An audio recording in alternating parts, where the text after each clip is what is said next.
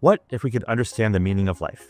If we want to really understand how the brain works, how it generates our subjective experiences, how it generates consciousness, maybe we need to have a better understanding of the brain. And given the complexity of the brain, maybe the understanding is best achieved through a computer simulation. Well, what we've been doing over the last couple of decades is building the tools to map the structure of the brain, to watch the signals of the brain, and to control the activity of the brain.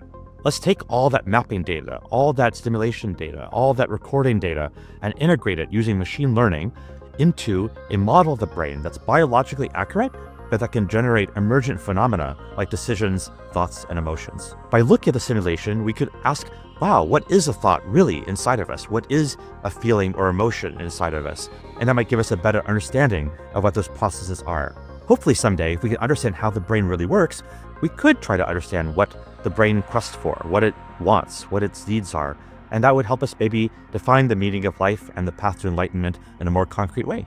My name is Ed Boyden. I'm the Y. Eva Tan Professor of Neurotechnology at MIT.